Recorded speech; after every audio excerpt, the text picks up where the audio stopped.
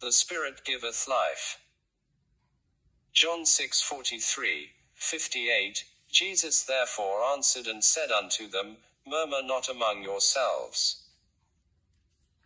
No man can come to me, except the Father which hath sent me draw him, and I will raise him up at the last day.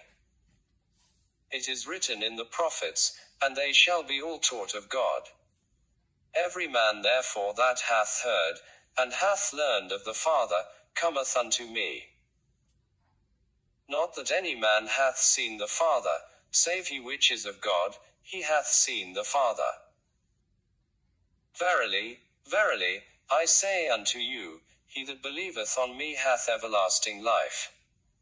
I am that bread of life.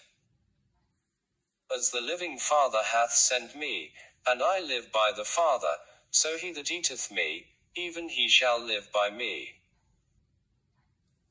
This is the bread which came down from heaven, not as your fathers did eat manna, and are dead. He that eateth of this bread shall live forever. John 6:62, 69, What and if ye shall see the Son of Man ascend up where he was before? It is the Spirit that quickeneth, the flesh profiteth nothing. The words that I speak unto you, they are spirit, and they are life. Then Simon Peter answered him, Lord, to whom shall we go? Thou hast the words of eternal life.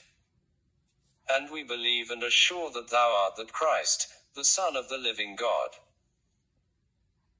Luke 20:34, 38, And Jesus answering said unto them, The children of this world marry, and are given in marriage. But they which shall be accounted worthy to obtain that world, and the resurrection from the dead, neither marry, nor are given in marriage. Neither can they die any more, for they are equal unto the angels, and are the children of God, being the children of the resurrection. Now that the dead are raised, even Moses showed at the bush, when he calleth the Lord the God of Abraham, and the God of Isaac, and the God of Jacob. For he is not a God of the dead, but of the living, for all live unto him. John 5:26, For as the Father hath life in himself, so hath he given to the Son to have life in himself.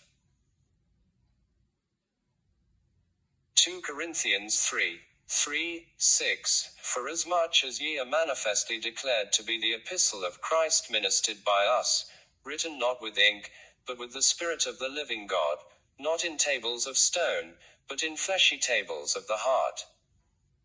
And such trust have we through Christ to God ward. Not that we are sufficient of ourselves to think anything as of ourselves, but our sufficiency is of God, who also hath made us able ministers of the New Testament, not of the letter, but of the Spirit, for the letter killeth, but the Spirit giveth life. 1 Corinthians 15:24, 26, Then cometh the end, when he shall have delivered up the kingdom to God, even the Father, when he shall have put down all rule and all authority and power. For he must reign, till he hath put all enemies under his feet. The last enemy that shall be destroyed is death.